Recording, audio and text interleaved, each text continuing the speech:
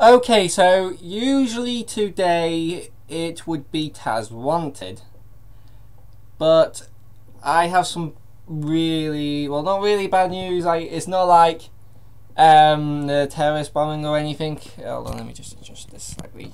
But it is bad news.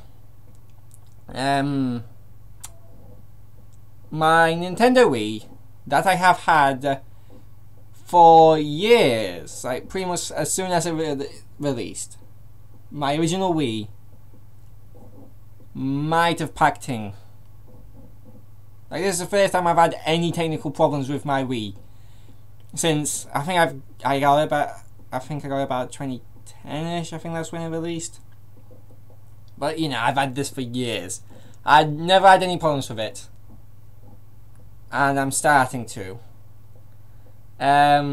For some reason, right, the HDMI output isn't really working. Well, the video output isn't really working properly. I have a HDMI to Wii to HDMI converter. That might be it, and it might not be the Wii. Hopefully that's it, because they're very cheap to just replace. But when I did get the image on the TV, it didn't stay on for a while. It just like flickered on and went off, and then one time it was just like coloured lines. So I don't know if it's the Wii or the converter, because I do not have a Wii on my TV, so I can't get my original connectors for my Wii and test my Wii out on its own. Otherwise I'd be recording this video, because I record it with my webcam, because my capture card doesn't like going through the Wii, because I don't know. So unfortunately, Taz Wanted is going to be put on hold indefinitely until I can figure out what is going on here.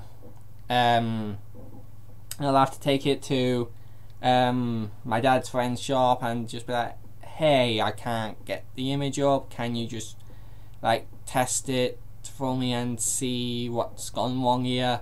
And it shouldn't be too much trouble. He'll probably have a TV with AV input, because he does Xboxes and 360s and PS2s and even NESs and SNESs. So he should have a TV with an AV input probably.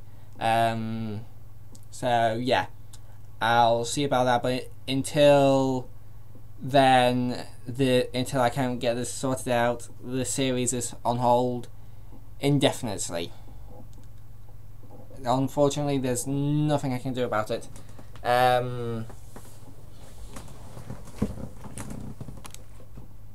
Our best hope is that this is the problem and not the Wii itself.